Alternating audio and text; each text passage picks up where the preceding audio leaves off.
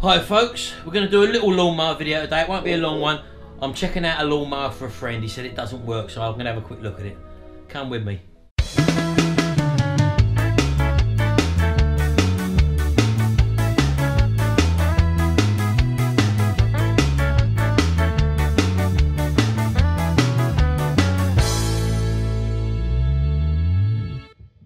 Well, I haven't been well for the past week or so. I've had this bleeding chest infection now, which is dragging on. I'm coughing up loads of stuff, loads of green stuff over the last 3 days, but you don't want to hear about that. I've not been taking anything for it because it started off, I think when I done one of my first videos, I think it was it was a week ago, when it started off outside and I sneezed. I thought I had a little bit of a summer cold. And it's obviously developed since then, so that's what's happened there. That's why I've been a little bit low-key. And whether you probably realised or not, I did yesterday. I done a tool restoration rescue video on a lawnmower. Well, I didn't actually say anything in it. Some of you liked it, some of you didn't like it, but that's going to be a new type of video that I'm going to be doing. Not on this channel. This channel's still going to be the same. Don't forget, with everybody joining in every now and again and showing you all different sorts of things. But them sort of restoration or restore videos, or rescue videos if you call them that, I'm going to be putting them on my Retro Hacks channel, where there's no talking and it's just sort of speeded up a little bit, and I zoom through what I'm actually doing without any talking, so to speak. So if you're interested in that, or restoration videos along them lines, do go over to Retro Hacks. I haven't uploaded anything yet. So I put the first one on this channel, as you see, which was the lawnmower rescue, old lawnmower rescue I think it was called. And the reason why I put it on this channel is, one, that I didn't do a video yesterday because I wasn't feeling all that, and I was a bit breathless and a bit just out of it, to be honest with you, so I didn't really want to talk when I done that video. So I just chose to put it on this channel. So I know a lot of you said you weren't too happy with it, or you didn't like that sort of style, but there are a lot of people out there who love them type of videos, and I actually quite enjoyed making it as well. So yeah, they're going to be going on my other channel, Retro Hacks. So if you're interested in more restoration videos of that kind, pop over there and hit the subscribe button, and don't forget to ring that little bell, hit that little bell next to the subscribe button as well, because then you'll get notifications that I've just uploaded a new video. So again, I don't know whether YouTube are playing about with things at the moment, but I'm not seeing any comments pop up. Whenever you people are commenting, I'm having to go into each individual video at the moment and actually go through the comments manually, because I'm just not getting notified for some reason. There's something in the settings which is a problem. I've tried contacting YouTube, and all you get to do is put through to a knowledge base and their forum, which I've had no reply on there either. So just bear with me if I've not answered your question or I haven't seen your question. That would be the reason. But up until then, let's have a look at Paul's mower. He brought it around for me the other day. I've not even had a chance to look at it yet. I know it's got a Briggs & Stratton engine on, so we're going to go from cold and we'll have a look at it and try and sort this one out and get it running for him. Let's come and have a look at it. Right, well, it's obviously an old, is it a fly mold? It's a McCulloch branded under Electrolux, but it's got a Briggs & Stratton engine on it. So I'm just going to try and start it first of all by pressing the push to prime. Right, it's got fuel in it. Plug leads on. Let's give it a pull, see what happens.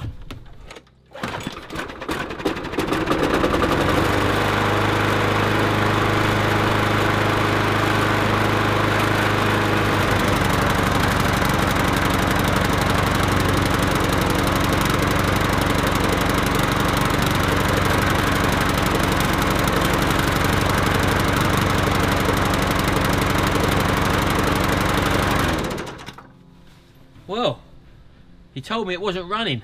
That started first pull, although it's not running very well. I would imagine that we got a problem with the diaphragm and carb in it. It's on the verge of hunting up and down, so I'm going to take the carb off. I'm going to check the air filter because it might have a restriction where it's possibly been tipped up the wrong way. So let's get it on the table and we'll have a look.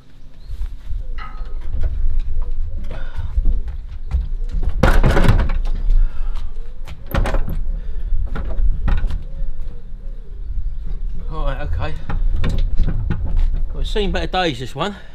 So first things first, I'm going to get my little toolkit out, my little socket set and a few screwdrivers and a pair of pliers just to have a look. I always like to check underneath first of all.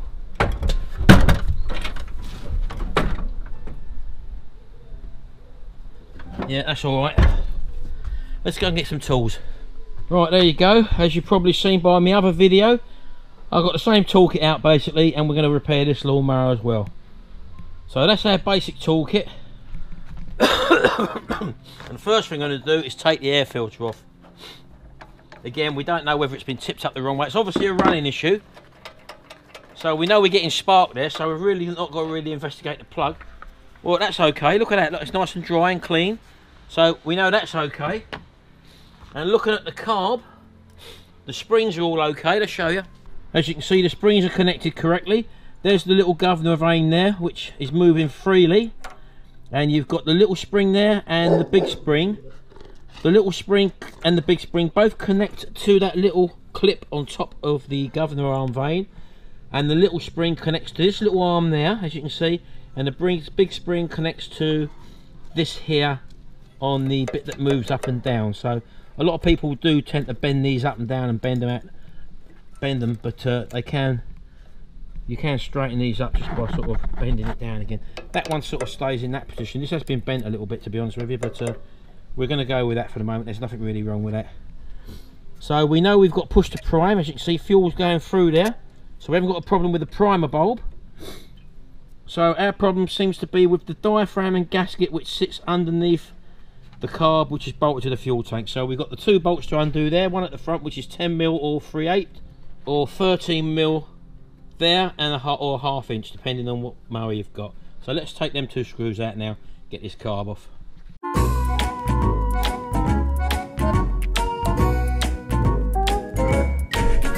Right, well, we've got the carb off. That's going to be the offending article. But one other thing that can cause probably slow revving is that, I think I mentioned it in one of my other videos as well, is that you can have something underneath the recoil cover which is stopping the governor arm from moving freely.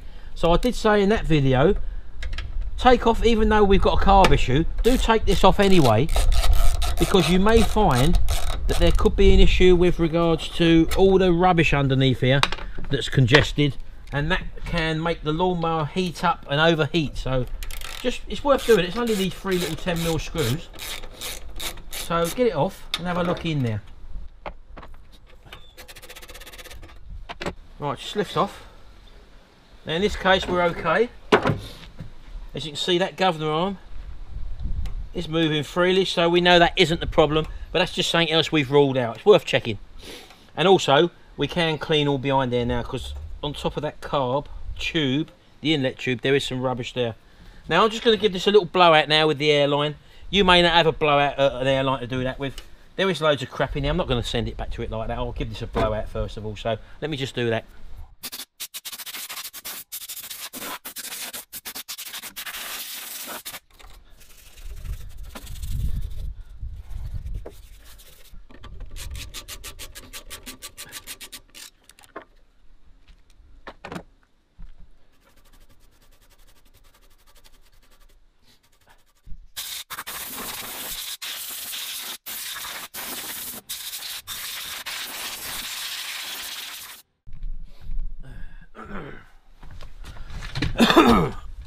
Oh, it's better. Right, so there you go. I hope you can see that with all these repair videos that I produce, that they're all pretty similar. So in other words, you should be able to glean from this the sort of thing which you possibly could come up against. And every time it's very similar. So again, before I go any further with the carb, I'm just going to give it a clean down. Just by giving it a little dab with some old stale fuel. Again, that's what this is in this case. I normally use white spirit, as I said before in other videos, but some people obviously can't watch all the videos, or don't watch all the videos, and they miss these little comments I'm making. So I will repeat it. You might hear me repeat myself over and over again, but it's only to get the point across that if you do miss it. So I'm just giving this a bit of a brush down now. I don't want none of this crap going inside the small venturas of the carb, so to speak, so I'll just give it a good wipe down.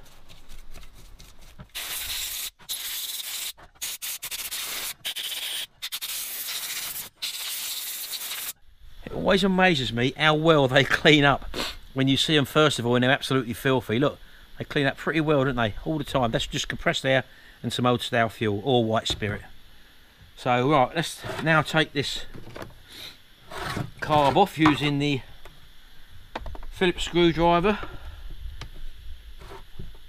Again, the lawnmower was running. He told me that it wasn't running, so you never know exactly what the symptoms are. So if you just have a set procedure for checking when you come to get these, because 9 times out of 10 when you're repairing old lawnmowers which you're buying for spares or repairs, you've got no idea what the matter with them is. So, and even if they're running, or you might have a lawnmower that's running and it's got a bent crank, so that's another problem which you come across as well.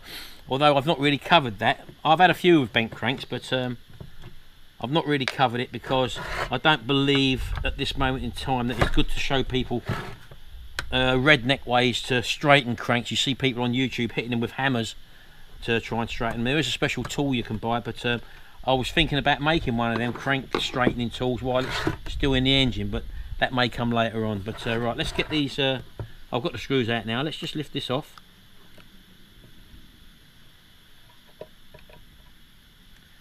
Seems to be a lot of fuel in here.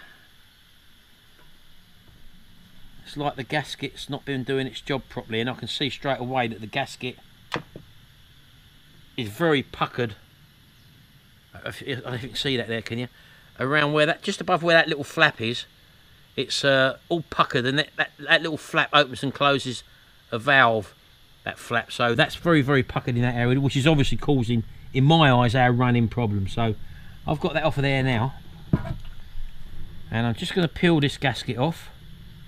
Now these can either come off easy, the gaskets, or they can rip or whatever. This one's come off in one piece.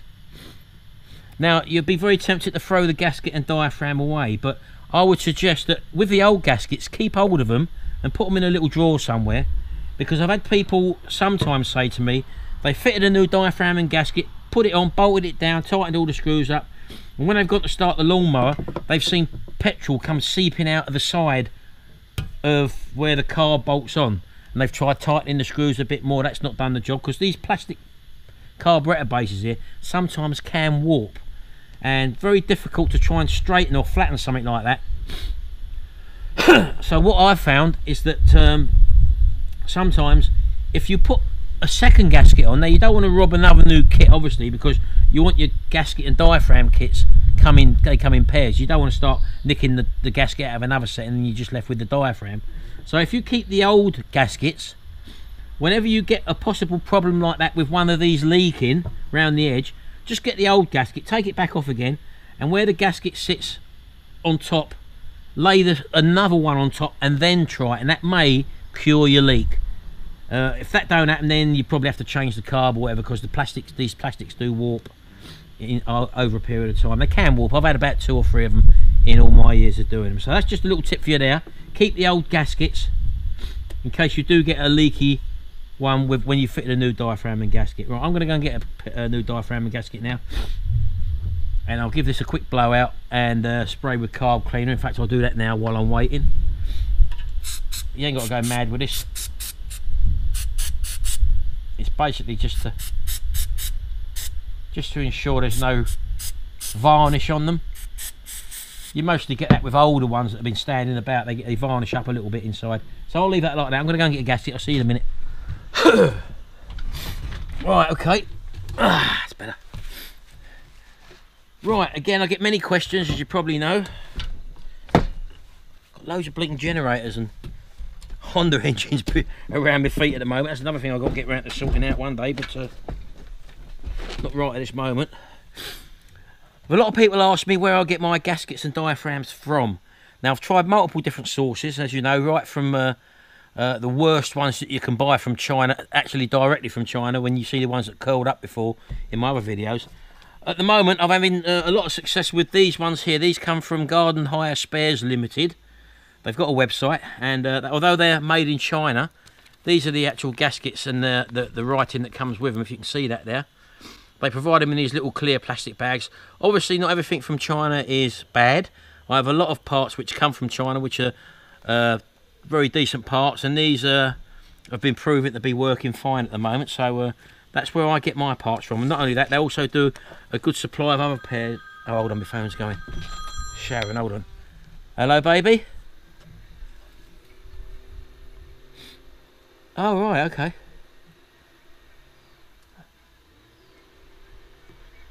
Hold on, Sha.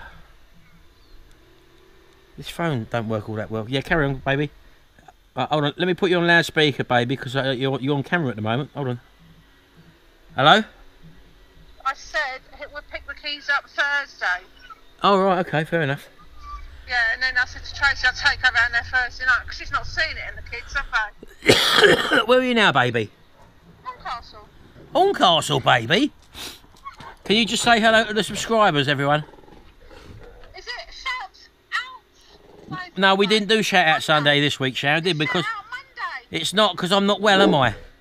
I'll give him a shout out. I'm only out here now doing Paul's lawnmower with Paul Kia, and we're doing his lawnmower, doing a little video on it. But I pulled it; it started first time, baby. Oh, so you got the lawnmower tough, shouldn't you, love? Well, yeah, I only had a look at it and it started, but I'm doing a carbon diaphragm on it anyway. So you're going to say hello to everybody? Hello, everybody. I'm going to go now, so I'm going in a shop. All right then, baby. I'm going to go because I'm in the middle of a rant. All right then. I'm not really. I'm not ranting, baby. All right then. All right now. So I'll see you when you get in. All right then. Can you get me a cold drink, baby? Yes. Nice fizzy cold drink, please. No. I know fizzy cold drink. I know what fizzy drink is. All right, baby. All right then. See you later. Bye. Bye bye. She looks after her husband. Oh, how'd you turn this thing off? Is it gone? Yeah, here we go. Yeah, that's it. Right, okay. Put that up there. Right, okay. Where was I? I forgot where I was now. Yeah, so these have been working well for us at the moment. Before I do anything else, one other thing as well, that when you're blowing your, if you've got a compressor like me, don't lose that little spring in there, and don't go blowing too hard on little things in here. For example, that little channel there as I spoke to before there, if you blow in there, that will blow your primer bulb up. So just keep your finger on there and that will shoot petrol out of there. See that?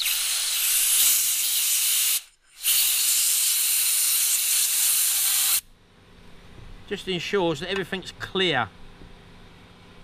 And a little...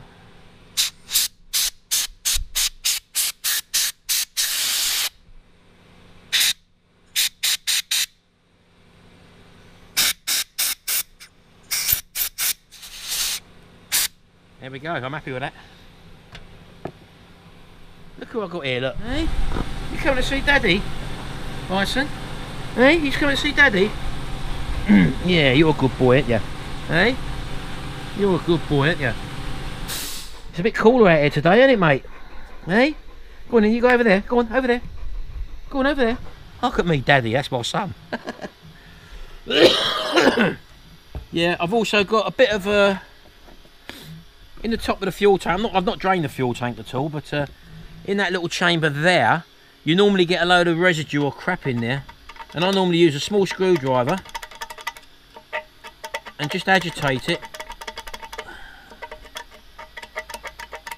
Give it a good scraping. It just gets rid of that crap, really.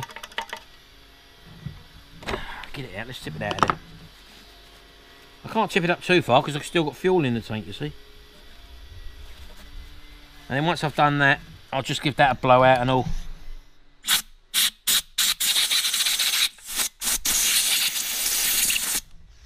And you can probably see now in there, totally spotless, look. Worth doing. Right, okay, let's fit this new carbon diaphragm. For those of you who don't know, the diaphragm goes on first. And the gasket goes on top. Always get these round the wrong way, I do. There we go, is that right? No, it's that way, isn't it? Here we go. No, it's that way, here we go. So that's how you would put it on, then you put your carb on top. Now, as I said to you, if you find out it's leaking, take your carb back out, leave that as it is, and then get your second gasket, the old one, and also lay that on top as well. Wait, to go that way round. Yeah, lay that on top as well, and then try it again. That may save the day for you. So that's just that little tip for you there. I don't need it in this case. I don't think so anyway. But make sure your spring's back on, as you know, and then just drop that back in place. Right, whack your screws back in. You're going to see this on time lapse.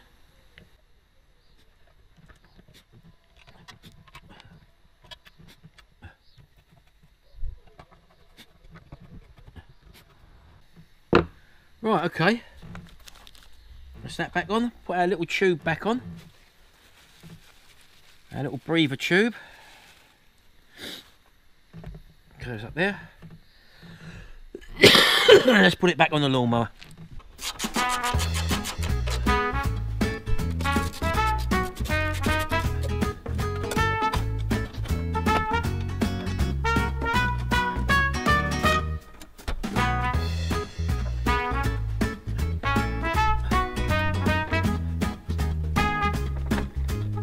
Right, okay, so hopefully that's the repair done now.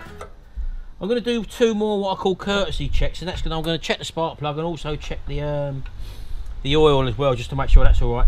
I do notice with the spark plug that it's a little bit loose on there, so I might close that up with the pair of pliers that I've showed you in the last video. But we'll have a look first. That terminal can open in there. In fact, I'm just going to give it a close up now. I do like to hear that snap into place when you put it back on. There we go, it's tight now, look. So little modification like that can stop the lawnmower from cutting out. So just something to be aware of. That's in and out nicely because we've got the little notch there. As you know, a lot of people get this spark plug lead caught underneath the lid when they put this cover back on, and they don't realise that there's a little gap there or a little cutout for it. Then we go and get the spark plug spanner and we'll take the spark plug out. Now, I don't know what shops charge. Well, I say I don't know what shops charge. I came across the other week, someone had lost on the street. It's very black and sooty, look, so that indicates, yeah, we had a problem with the carburetor.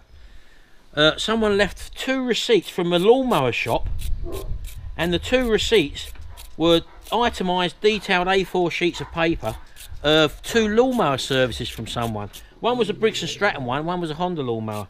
Now the Briggs & Stratton service, I think they changed the carb diaphragm and gasket. I think they changed the plug and that was it. Oh, I think they changed the oil as well.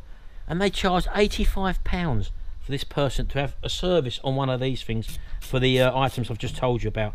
The Honda lawnmower was a £125 service. I can't remember that one. I should have kept them. I was going to actually photocopy them and put them in my video, but I forgot over the last few weeks, and they just disappeared. I don't know where they've gone to. Probably got thrown away. So yeah, £85 to service one of these from a shop. That's including the parts, mind you, but I mean, those of you who service these know that parts doesn't necessarily have to be very, very dear. Right, I'm happy with that. Let's take that let's take that oil dipstick out. And again, this is something that you won't get in a dealership, for example. Now you can see there straight away it's overfilled. Look at that, look. It's coming yet halfway out of the dipstick again, so I'm going to have to take some of that out, because that again can be sucking in oil and then making it smoke. So I'm just going to tip it up and get some out. Now again, I know I do tip them up, but Paul Stamp uses a great tool. It's like a suction vacuum tool, which they sucks the oil out. I will get one, I just haven't got around to getting one yet. So until I do, I'm going to have to do it like this. I'm not going to drain it all out. Now in an ideal world, I'll change the oil in this, but I haven't got a never-ending supply of oil, unfortunately. And it does cost money, so if Paul wants to do it himself afterwards, I'm sure he watches my videos, and after that he could probably fix it himself now. So anyway, that's another story. I'll just make sure that it's at the right level now. As I say, overfilling one of these is bad, as if not worse than underfilling one. So it's just something to be aware of. Don't go overfilling your lawnmower. Yep, just on the top line now, so I'm happy with that. Right, put that back in. Yeah, look, that's how much overfilled it was, look. There you go.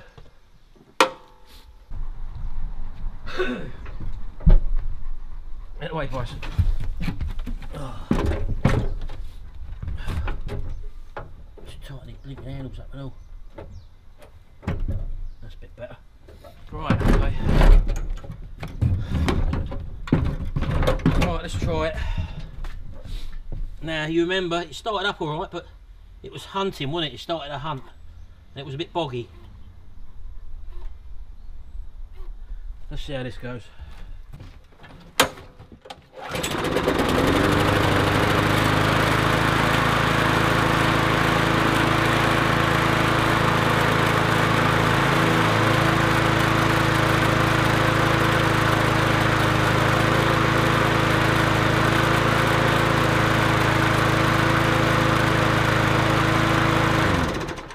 There we go, nothing wrong with that whatsoever. But there you go, I'm sure you'll realise that after watching a few of these videos on these engines, it's a pretty straightforward job, and I'm sure you could probably tackle it as well. It's not rocket science, it's a learnable skill, and at the end of the day it could make you a bit of extra pocket money. Treat it as a hobby, you'll have fun with it. Alright then, there's another one going now. I'll see you in the next video, and don't forget to check out Retro Hacks, or at least subscribe to Retro Hacks, my other channel, as I'm going to be doing more of the silent restore videos or restoration videos on there, and these videos on this channel are going to carry on as normal. Hope to be back with you soon. I've got loads of videos still to do. We've got the Trotter lawnmower to finish off now. I'm going to be doing some plating for the new plating kit which I've got. We've got the Trotter van which needs to go back together. We've got the Triumph Acclaim which still needs to go back together. We've got some welding on the Transit van to do again. And we've also got the TGB moped as well. Those are the outstanding things. We're going to try and crack on with them, as well as produce our other stuff as well. Our family vlogs and shout outs and stuff like that. Thanks very much. See you in the next video. And until then, bye for now.